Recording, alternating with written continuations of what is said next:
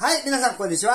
元気なおじです。さあ、今回はこちら、卓上の扇風機を紹介したいと思います。てなりね、まだ寒いから暑くないよって方、ね、結構多いと思うけど、もう春はすぐそこまでやってきてます。ね。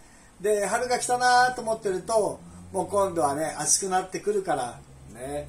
はい、そんなわけで、卓上扇風機、人間がこう涼しくなりたいのもあるかもしれないけど、実はほらスマートフォンとかノートパソコンとかね、あとレースゲームの、ね、ダイレクトドライブとか結構だんだん熱にね対して大丈夫かなって心配な時期がやってきます。そんな時に便利なのが卓上扇風機なんですね。はい、じゃあ今回ねどんな扇風機なのか見ていきましょう。ティロリンね、はい、こんな感じね。本当ね、こうさりげなくお手元に置いて風をね、そよそよそよと送ってくれる、ね、いいでしょ。デザインもこれこうぐるぐるぐるぐる360度回るんです、ね、角度調整ができる。そして、3枚のファンがついている。でね、ファンの速度を調整できるということです。はい、でその風は3段階の風量をね調整できるということです。弱、中、強ということだね。そして運転は静か、静音性ね。まあうるさいと嫌だもんね。ブーンつってね。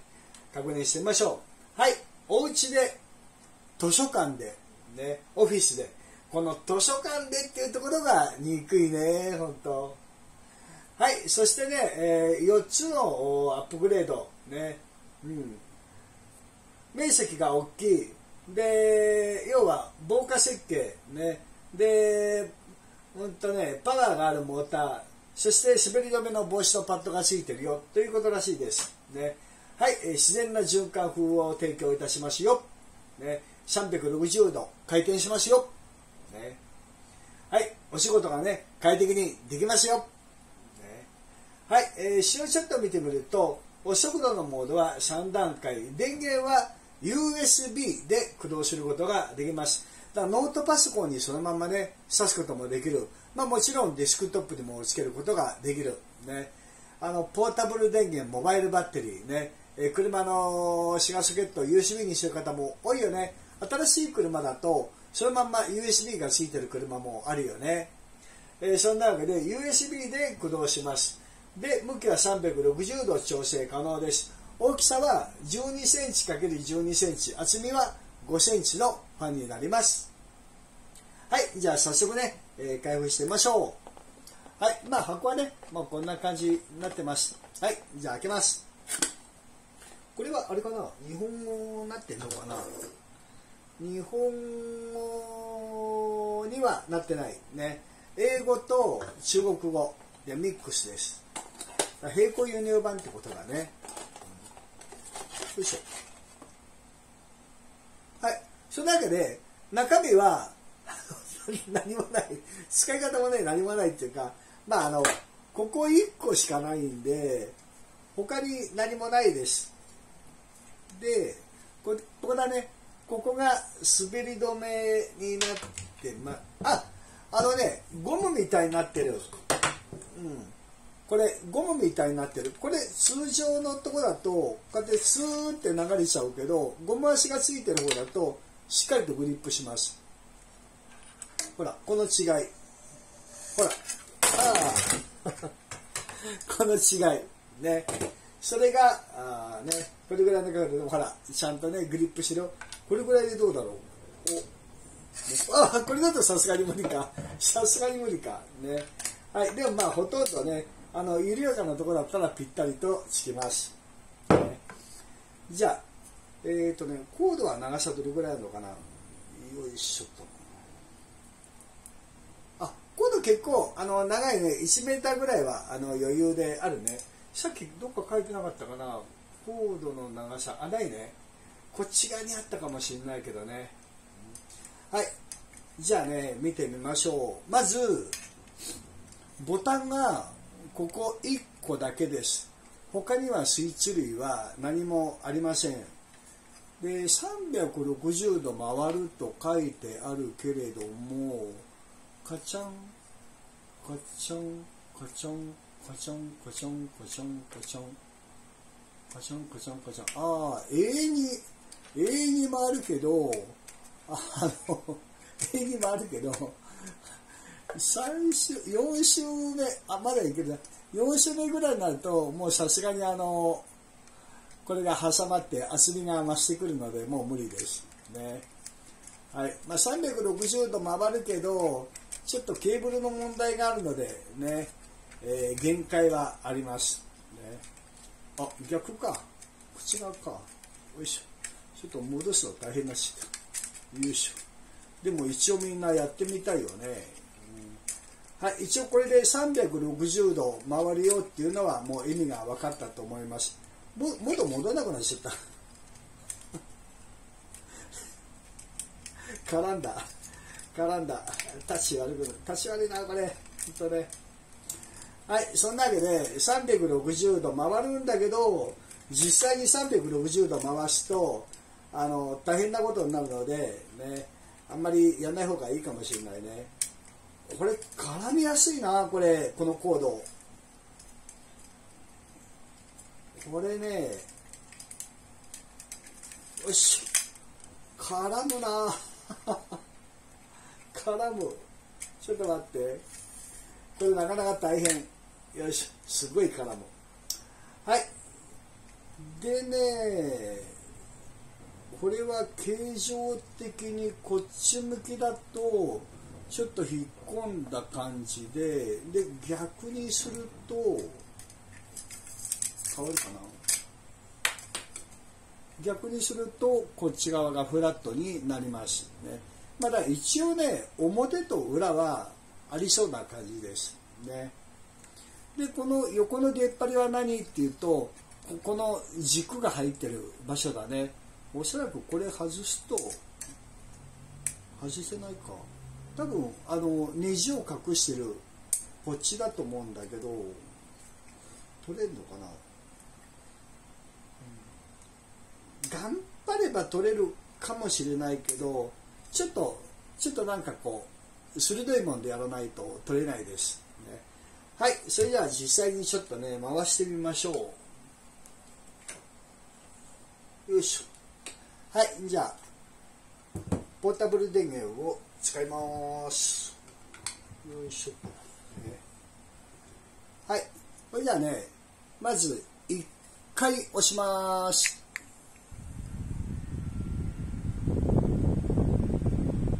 これがローだね。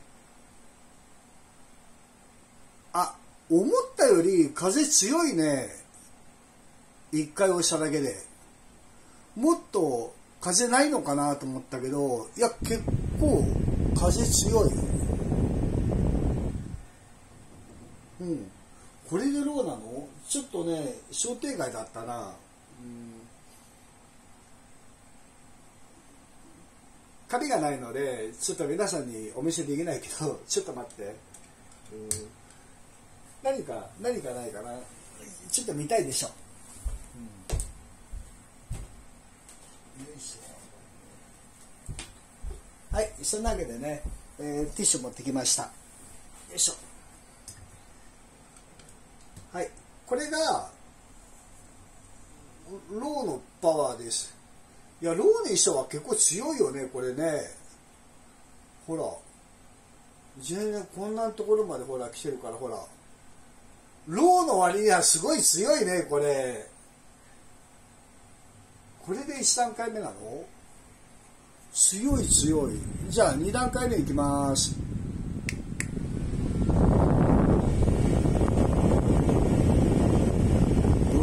つってパワーアップしました。もうがっつりと来てる。がっつり来てる。すごい。ほら、もうこのなびき方が、でももともとジャグが結構強かったから、この違いわかるかな。結構ね強い。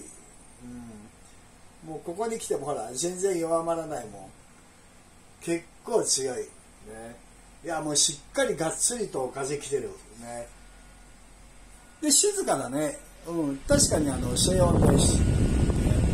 高感度マイクだから音すると思うけど、実際の耳だと結構静かだと思います。じゃあ3段階目いきます。わかる？3段階目の音。おお、来てるがっつり来てる。はい、3段階目は結構パワフルです、ね。はい、もうなびき方も違う。ほらこんなにで、もう一回押すと、よいしょ、どこ？右上か、真ん中にないんだね。もう一回押すと、止まるんだ。じゃあ1段階目。ほら1段階目でも結構来てるんだよね、がっつりと。ですごい静か。ほとんどもう音聞こえない、ね。はい、そしてこれが2段階目ね。もうマントを翻してものすごくパワーがありますね。はい、こんな感じ。これが2段階目。そして3段階目ね。もう3段階目はもうものすごくパワフルです。ベルベルベルベルベルベルベルベルベルってくるぐらいめちゃめちゃパワフルです、ね。はい、そんな感じでかなりいいファンだね、これね。シンプルでとっても使いやすい、オールマイティに使いやすいで、角度を調整することができるので、これが一番使い勝手がいいよね。で、上に向けた場合、これあれだね、ちょっとこう網みたいになってたら、もうちょっとここに滑り止め置いておけば、スマートフォンが夏ちょっとこうね、リンゴのマークのやつなんてすぐほら熱暴走するじゃん。温度計のマークがついて使えなくなるじゃん。そうなった時に上向けてね、ちょっとポンって、ここでもいいけどこう置いとけばすぐに冷めるよね。こういう使い方はね結構いいよね。ちょっとこう下に向けてもいいし、上に向けてもいいしね。劇団うちはこれね、ダイレクトドライブ冷やすのにいいなと思ってね、ちょっと別の動画でまた作りたいと思います。ただこれね、欲を言えばこれね、スイッチ、これね、そうだね、これね連動できたらもっとよかったね。これさ、今電源消しちゃった。よいしょ、ね、今これね、こうしてついてるんだけれども、これねこうやってついてるけど、電源を抜くでしょ。そうすると当然切れるじゃん、自動的に。でまた電源入れた時にこれつかないんだよね。またもう一回押さないとつかないので、これねパソコンにつけた時にこれオンオフのスイッチだったら連動してつけることができるんだよね。これね、ここがねスイッチで連動ができたらもっと良くなるね。ね、このスイッチのとこだけ改造したいけど、おじい詳しくないからな、本当。ね、毎回でもあれだね、消し忘れ防止のためには自動で落ちるのがいいんだろうね、きっとね。はい、そんなわけで今回は便利な12センチファンです。さあ気になるのはお値段だと思います。静音性のファンです。角度調整ができます。さあ今回はズバリお値段いきたいと思います。この動画の説明欄にリンクもあります。せーの、ドキューン。はい、今回はカラーが3種類あります。お値段は全部同じです。今タイムセールやってるのでお値段、ね、15% 引きで、1274円となっております。はい、こんな感じでね、1274円です。でダブルポイント対象となってるみたいです。で今回はおじいはこのブルーのタイプを選びました。でそれ以外にもグレー、そしてもう1種類ホワイト、ね、3つのカラーから選ぶことができます、ね、これも素敵だね。どこでどういったものと組み合わせて使うのかに合わせて色を選ぶことができます、ね、まだまだ暑さをしのぐためにはまだちょっと時期早いかもしれないけども、だんだんね、本当機械が熱くなってくる時期なんで、今のうちから用意しておいた方が、無難かなと思います。いざ暑くなってきてからね、熱暴走したってなったらもう遅いんだよね。はい、そんなわけで今回は便利な卓上ファンを紹介させていただきました。最後までご視聴いただきありがとうございます。あと何か質問があったら気楽にコメント欄に書いてみてください。Amazon のリンクもね、この下に載っています。最後までご視聴いただきありがとうございました。またね、バイバイ。